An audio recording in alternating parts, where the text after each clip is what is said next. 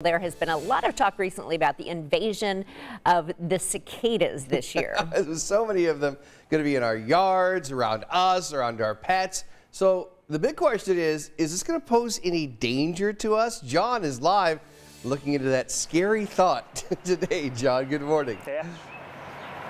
Good morning, Carlos. Yeah, veterinarians say for the most part your pet's going to be safe around cicadas, but for the month or so when Brood X surfaces and arrives, they say you should just watch your pets, especially if you're letting your dog out into the backyard, and especially if you've got some trees in the backyard. Watch what they're doing, but veterinarians say you should be looking out, maybe not for the live cicadas.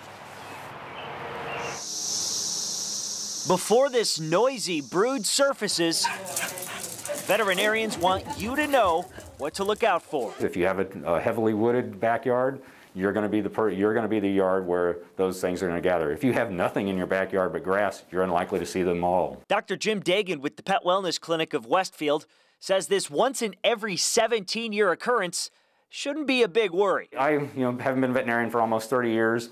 I do not ever remember a large cicada brood causing a big problem with pets. But he said they can cause some minor issues. Not necessarily the live cicadas, but the skin they leave behind.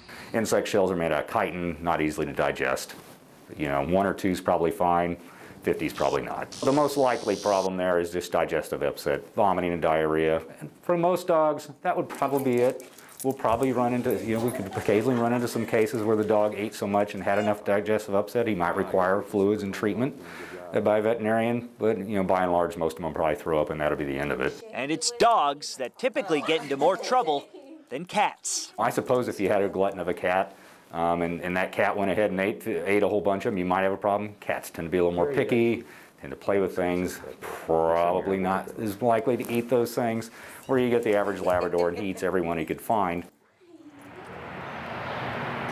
Yeah, Dr. Dagan says, first of all, the chances of your dog actually catching and eating a live cicada, pretty slim. And even if they do, they don't have a stinger, they don't bite, and they're not going to eat enough of them where it's an issue. The problem, once again, is those little shells you got to watch out for. Make sure there's not a pile your dog, or even maybe, as he said, a hungry cat could get to. Carlos and Julia.